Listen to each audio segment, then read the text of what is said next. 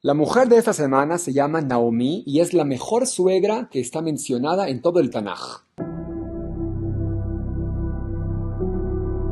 Según el Midrash, Naomi era la hija de los Gedoleador, de las mejores familias de aquella época.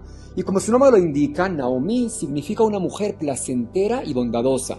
Ella alimentaba a los pobres, se preocupaba por todas sus necesidades. Naomi se casa con Elimelech, que también era una persona muy importante. Tenía mucho dinero y era uno de los jueces de Israel. Ellos vivían en Betlehem y juntos tenían 2 hijos, Mahlón y Gilión. Su historia comienza cuando la hambruna llega a la tierra de Israel. Elimelech vio que todas las personas le pedían mucho dinero y alimento, y por eso decidió mudarse con su familia a los campos de Moab. No pasa mucho tiempo, Elimelech se muere en Moab, dejando a Naomi sola a cargo de sus 2 hijos. Poco a poco, Naomi comienza a perder todo el dinero que tenían, y lo peor llegó cuando también sus 2 hijos murieron por casarse con 2 mujeres moabitas, Ruth y Orpá. En ese momento, Naomi decide volver a la tierra de Israel y sus 2 nueras no la quieren dejar sola.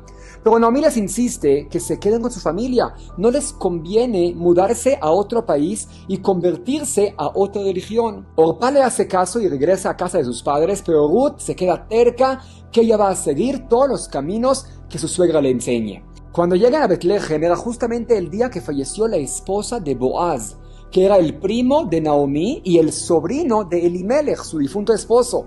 Así que toda la ciudad estaba por ahí. Cuando vieron a Naomi, todos preguntaron con asombro, ¿acaso ella es Naomi? La mujer que se vestía con la mejor ropa y ahorita está descalza.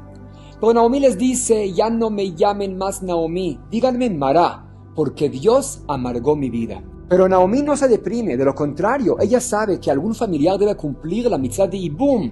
Cuando un hombre se muere sin hijos, algún familiar debe casarse con la viuda para mantener el nombre del difunto en vida. Y por eso ella envía a Ruth para que se acerque con Boaz y le ofrezca matrimonio. Eso funciona, Boaz se casa con Ruth y así Naomi logra salvar de nuevo a su familia. Y aunque Ruth no era realmente su hija, pero ya que ella le enseñó todas las halajot, le ayudó a convertirse al judaísmo y a conseguir a su pareja, por eso Obed, el hijo que tuvieron Ruth y Boaz, es considerado como el hijo de Naomi.